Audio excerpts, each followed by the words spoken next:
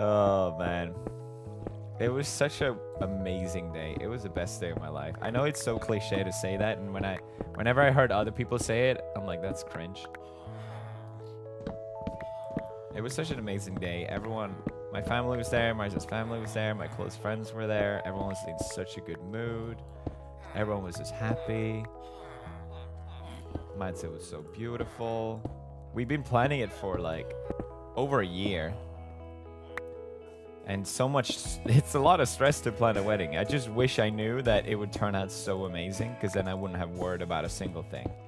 Because it could not have gone more perfect, and I'm just so happy. Tearing up just thinking about it. I'm so happy.